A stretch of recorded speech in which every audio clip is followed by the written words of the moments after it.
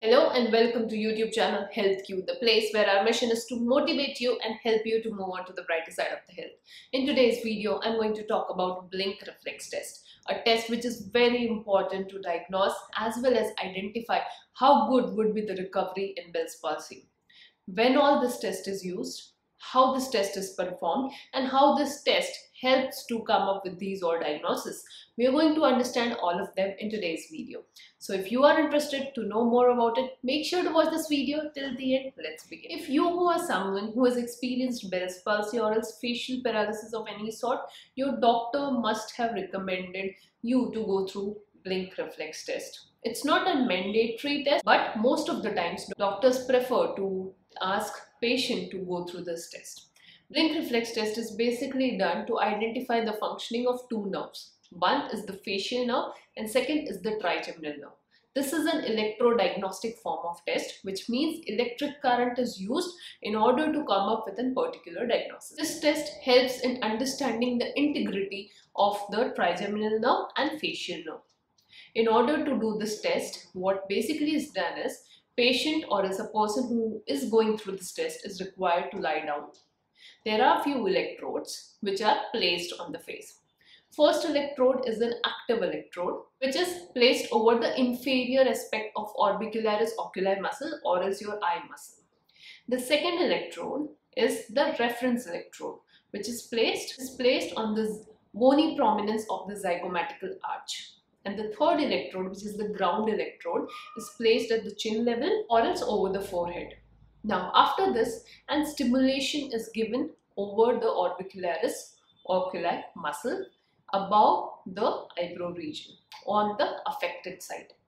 Now whenever this stimulation or its electric current is passed, ideally both the eyes should blink at the same time. This is a corneal reflex or else a blink reflex, which very similarly mimics to any stimulus which makes our eyes to close immediately and open immediately. Same thing is being tested here. Using this prong stimulator, the nerve which is stimulated is the supraorbicular nerve, and with this stimulation the eyes should contract. But if there is a pathology present, then the normal eyelid will definitely contract and relax, but the non-affected eyelid will not contract completely, so the blink will not happen completely, which will suggest there is a presence of pathology. Many times the tester needs to perform this test repeatedly, but this could lead to habituation, and thus in order to prevent that, repetitions are okay but with breaks. So your tester might ask you to take some break before going through the second process of the same test. So as I said, normally both the eyes should blink with the stimulation, but if there is presence of pathology, then both eyes will not blink, only one eye will blink, and that will be indicating of some sort of problem. So what are these problems that could lead to abnormal blink reflex? Now,